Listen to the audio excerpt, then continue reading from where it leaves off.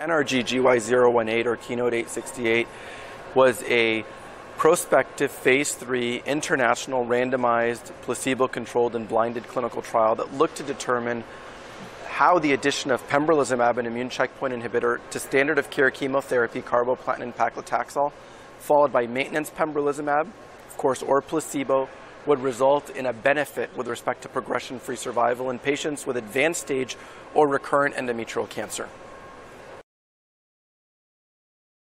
The dMMR, or mismatch repair deficient population, the median progression-free survival in the Pembrolizumab arm of the trial was not reached, versus a median progression-free survival of 7.6 months with placebo.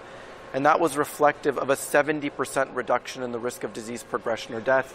And the preliminary overall survival data for this trial are consistent with that finding. Of course, we have to wait for that data to mature. In the mismatch repair proficient population, which is a large chunk of endometrial cancer patients, where we really haven't been able to identify effective therapeutic strategies, in NRG-GY018, we again saw a 46% reduction in the risk of disease progression or death. So the median progression-free survival in the Pembrolizumab arm of that population was 13.1 months versus 8.7 months with placebo, and that was a significant difference. And hopefully these findings will translate into our ability to incorporate immunotherapy for both the dMMR and the pMMR patients.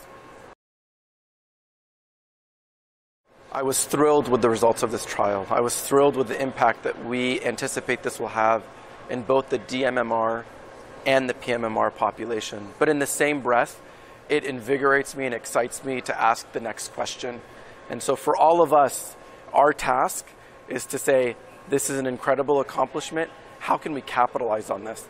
How can we design the next set of trials? How can we improve on these outcomes? And so my hope is that this is hopefully will catalyze and kind of drive that enthusiasm so that we can continue to improve the lives of women with these cancers.